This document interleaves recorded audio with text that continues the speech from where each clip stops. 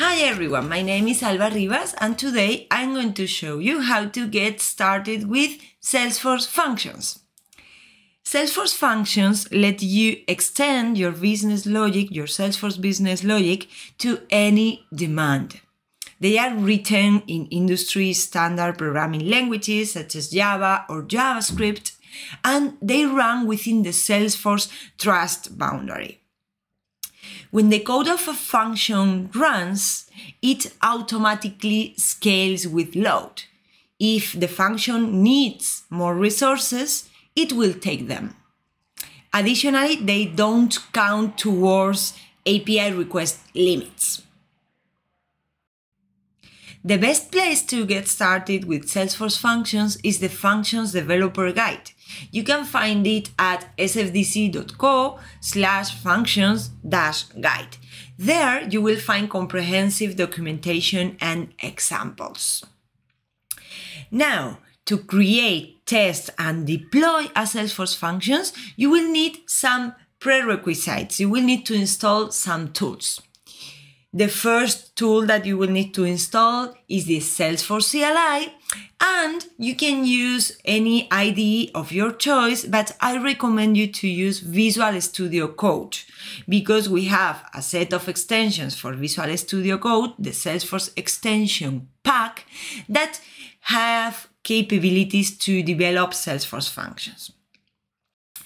As of today, functions can be developed in two languages, JavaScript and Java. As in this quick take, we are going to develop a JavaScript function, I will also need Node installed. Right, so let's go now to VS Code. We will start by generating a project with the SF executable. The SF executable, it's a new executable different from SFDX that will unify in the future commands from all Salesforce products, including the Salesforce platform, functions, MuleSoft, and more. To generate a project, you run SF generate project. And there it is. We have our project ready, so what we can do now is to go into the project folder and generate our first function. We will do that by running SF generate function and indicating the programming language that we want to use. In our case, it will be JavaScript. You will probably use functions for much more interesting stuff. But as this is just a demo and I love cats, I have decided to create a function that uses a Node.js library to generate cat images. Let's install the library with npm. First, we will need to navigate into the function folder to install the dependency and then run the npm install command.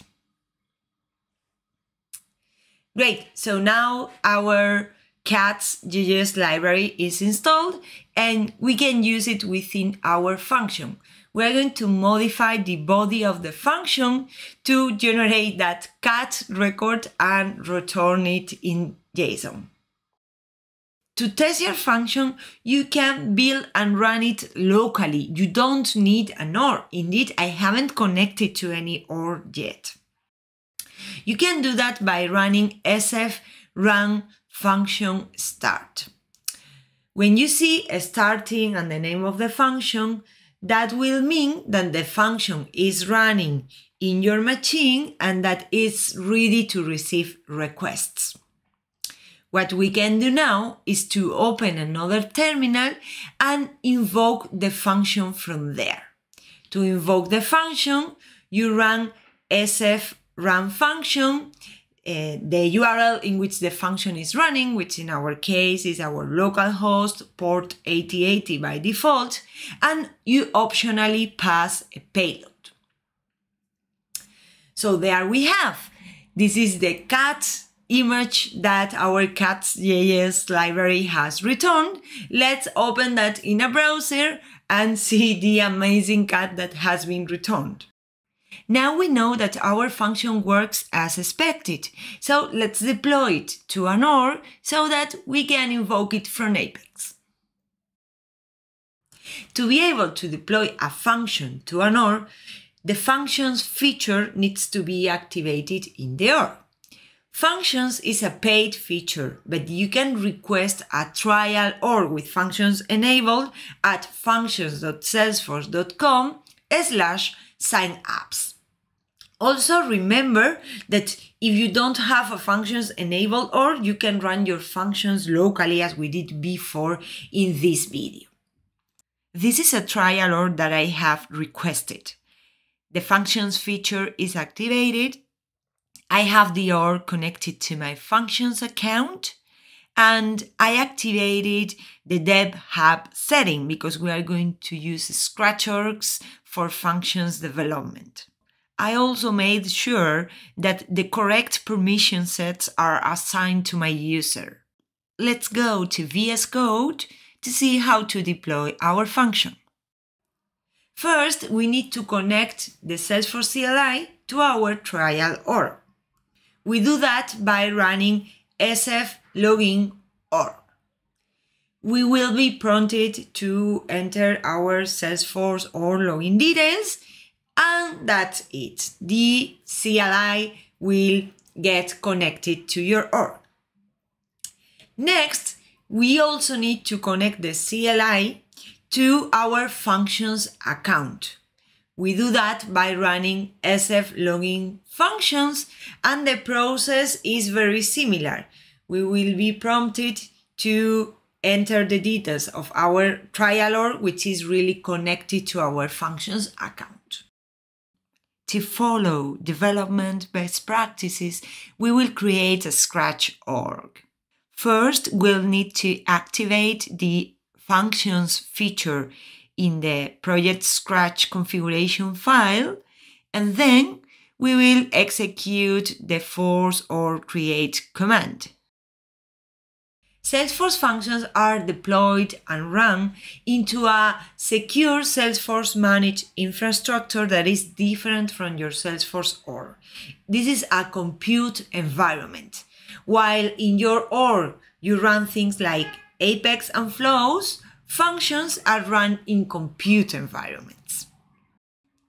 You create a compute environment by running sfm create compute. Once created, the compute environment will remain associated with your Salesforce org. If you want to check the list of compute environments that you have created, you can run sfm list. Let's do a quick recap. We requested a trial OR. We activated the dev hub setting in the trial OR, and we saw how this OR is connected to the functions account. Then we connected the Salesforce CLI to the trial OR and also to the functions account. Finally, we created a scratch OR, and we created a compute environment which is associated to that scratch OR. You can create more scratch orgs and associated compute environments if needed. Now let's finally deploy our function. The deployment process is very similar to the one from Heroku. You need to commit your changes into a Git repo. So what we are going to do is to create a Git repo with Git init. We will add all the changes and we will make a commit. Once done that, you can deploy your function with sf deploy function. That's all for today's video.